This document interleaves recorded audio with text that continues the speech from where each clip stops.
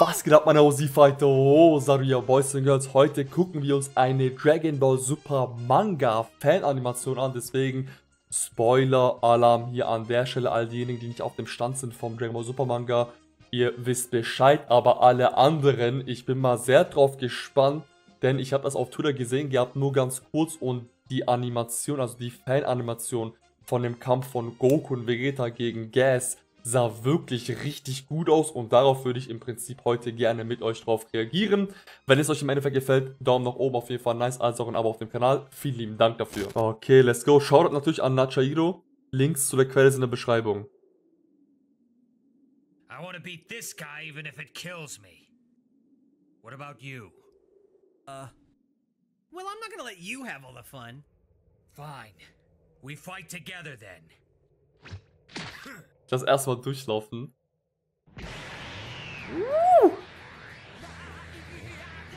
Ah.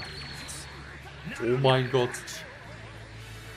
Wir haben leider Corporate OST reingeballert. Oh, das sieht brutal aus.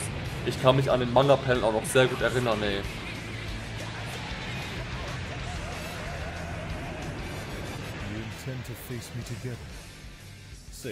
Oh mein Gott, Ultra Ego, ich brauch den.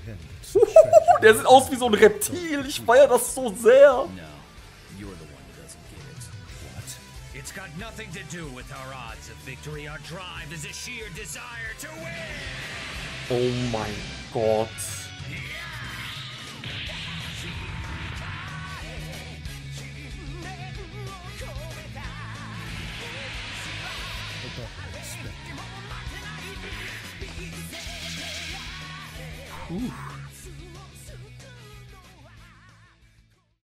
Ah, okay. Ah, es geht noch weiter. Ah, geil. Okay, so kurz und knackig. Okay.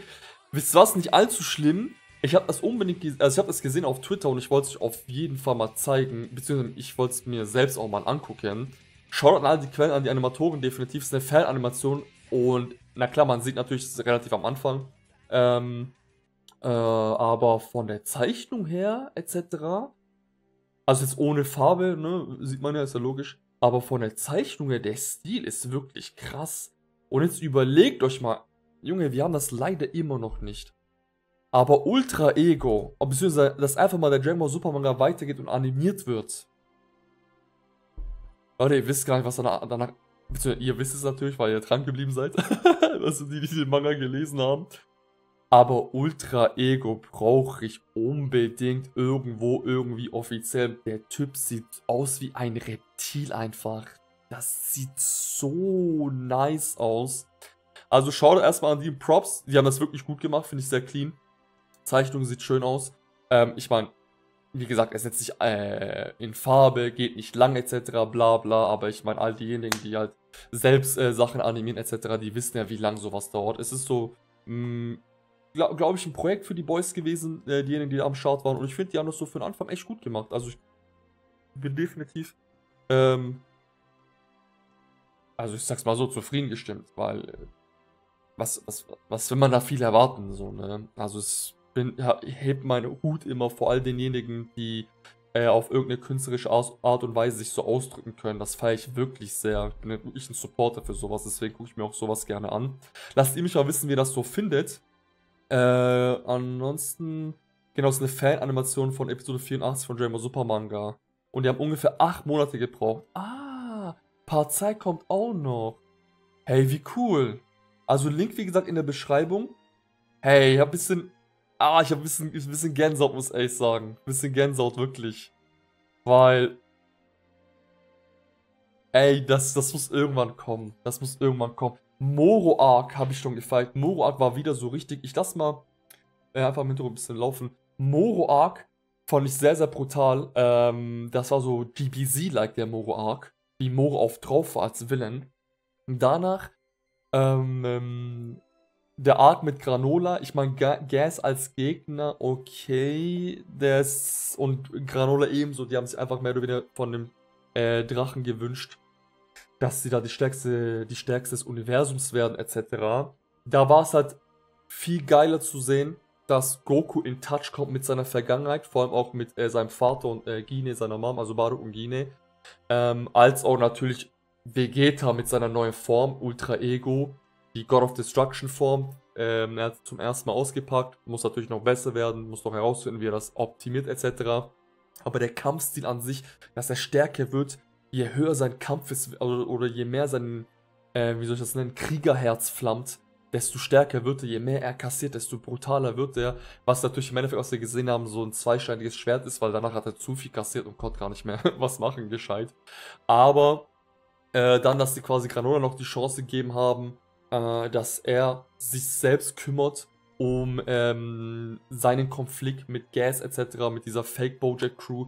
Und danach im Endeffekt aber, nachdem die Jungs alles ausgepackt haben und es auch klar wurde, dass jeder so seinen eigenen Weg geht, speziell Goku und Vegeta, dass sie ihren eigenen Weg gehen, so Vegeta mit dem God of Destruction Weg, Goku dieser Engelsweg mit UI, wobei er dann aber auch einen Weg herausgefunden hat, dass er, weil er ist ein Saiyajin, er hat selbst gesagt, ey, ich bin Saiyan und er feiert es zu kämpfen, aber im kompletten Ultra-Instinct-Modus, also nicht UI sein, sondern Ultra-Instinct, da musst du halt ruhig sein, und dein Körper muss quasi sich von alleine bewegen. Da darfst du eben keine Gefühle mit einbringen, auch nicht so, du darfst auch nicht geil sein auf den Kampf, sag ich mal. Aber als Saiyajin ist er das halt oft, beziehungsweise, ich will nicht sagen, steht es ihm irgendwo im Weg, aber es ist halt ein Faktor und deswegen hat er für sich etwas angewandt, was ich sehr cool fand, und zwar hat er den UI-Sign-Status. Er ist in den UI-Sign gegangen und hat dort quasi seinen Kampfstil mit UI-Sign kombiniert. Weil bei UI-Sign muss er nicht so, ich sag's mal so, komplett die Ruhe selbst sein, sondern er kann da schon auch Bock aufs Kämpfen haben und so. Und da hat er quasi erstmal so stepweise seinen UI-Sign-Modus verstärkt oder für sich besser entdeckt. Wirklich, ihr müsst euch mal lesen. Das Problem damals war, dass es, oder immer noch das Problem so mehr oder weniger ist, dass die Kapitel einmal im Monat erscheinen.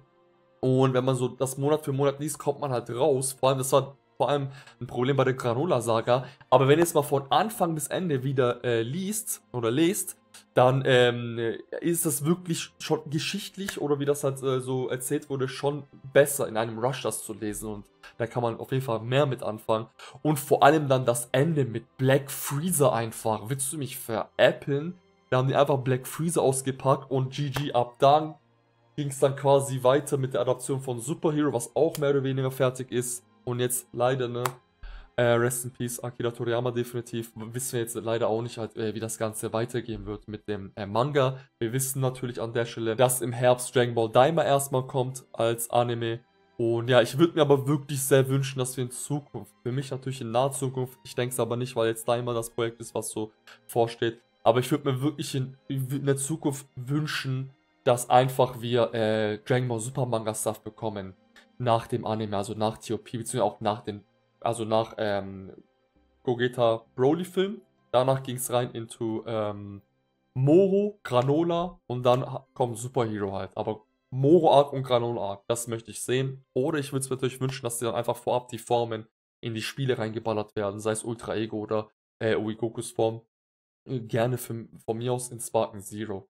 Aber ey, wie gesagt, Hut ab an die Jungs. Lasst mich wissen, wie ihr das empfunden habt. Ich bedanke mich fürs Zusehen und wir sehen uns auf jeden Fall das nächste Mal wieder. Macht's gut, bis dann. Peace. When I pull up at your girl, mommy wanna be my world. You a man, bro, don't you cry. I'ma get her back after I'm done. Next time you ain't won't be around.